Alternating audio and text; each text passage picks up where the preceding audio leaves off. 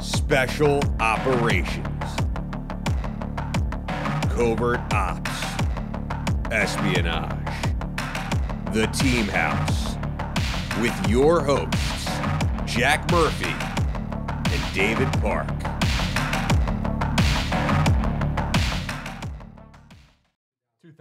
Yeah. Okay, so it was actually Columbine that came first then. Okay, in Yes. terms of inflection point. So the attack on Columbine, Erik quickly saw the opportunity there that he didn't think that the police forces were reactive enough, right? That they were standing off instead of going in. Right. So he set up something down at Blackwater called Are You Ready High School?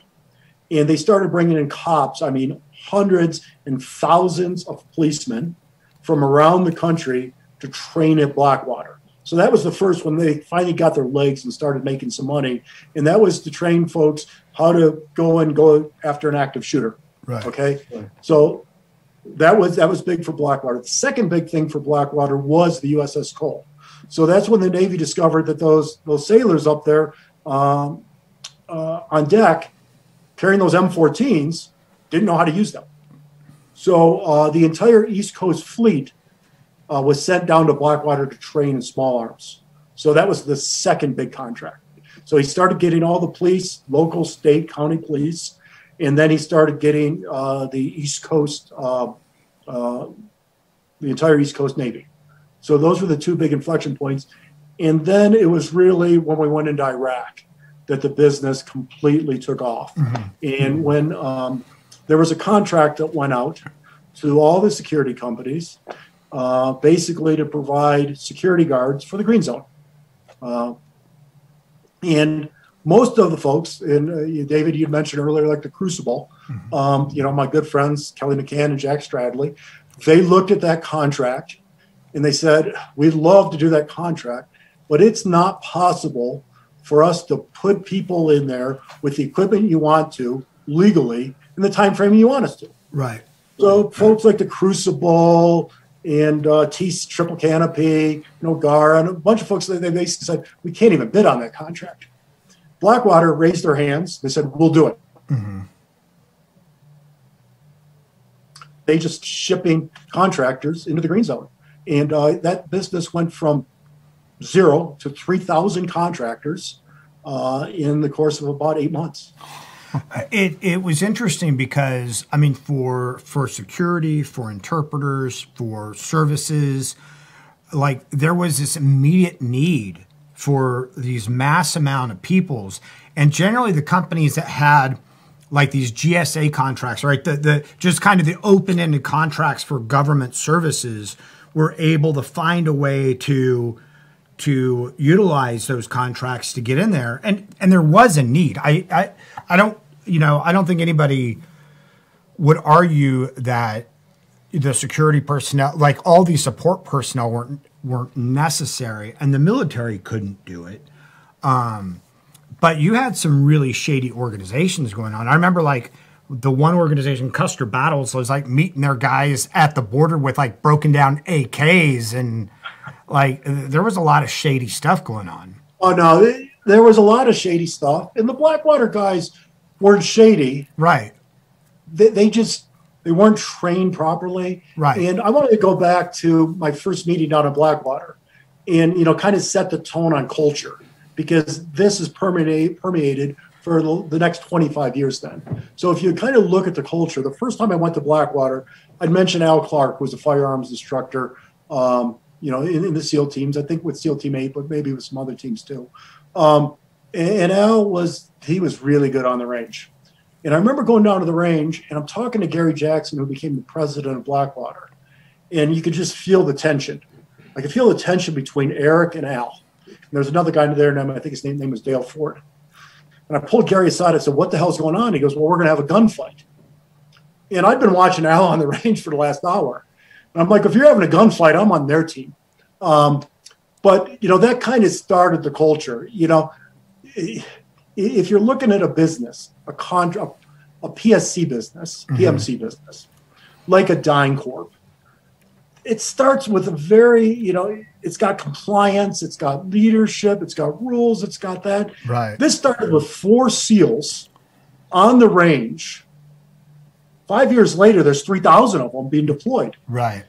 And right. there was no infrastructure, and they never caught up with it. Right. In terms of the things that are important to make sure things are done right. Right.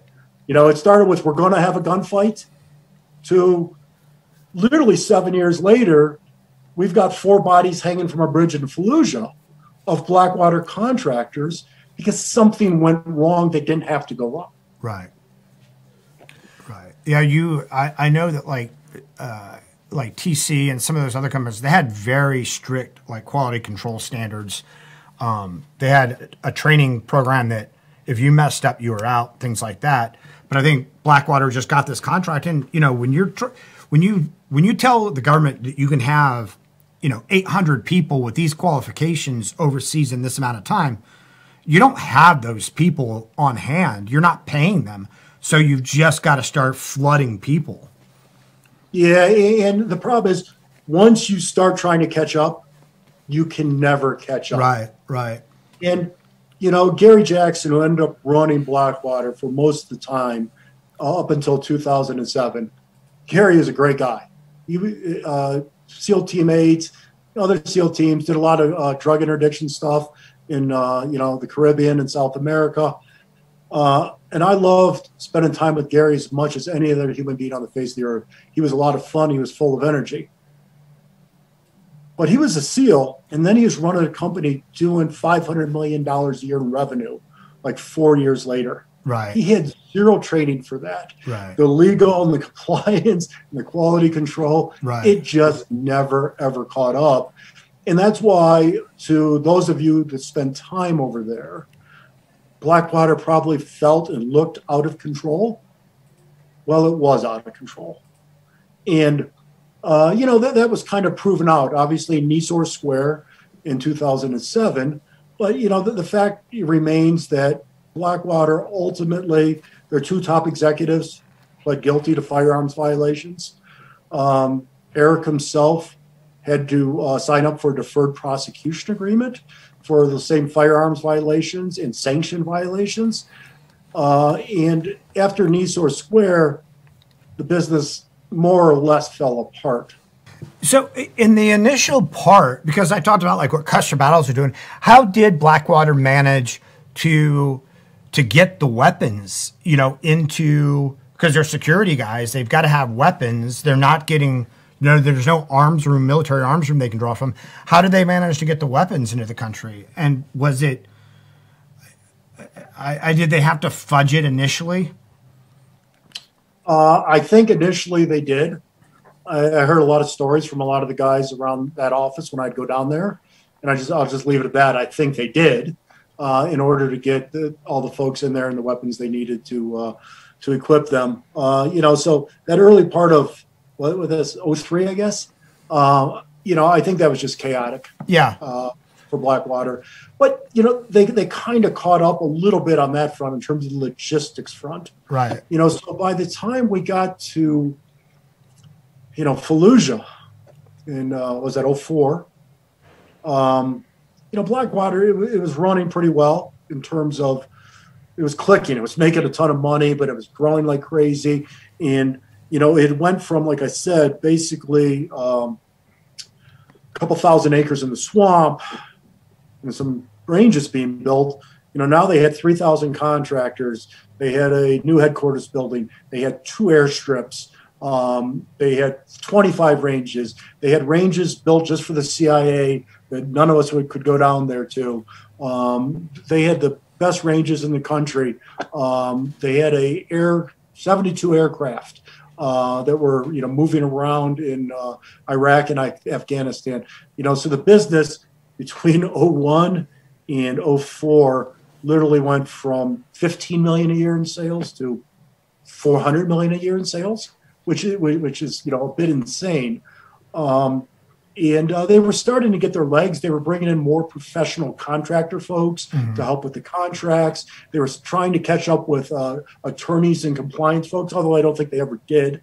And, you know, then, Fallujah happened, which threw their reputation into a little bit of a tailspin, but it also made them really well known, right? Those were the Blackwater contractors. They probably made more money because of that.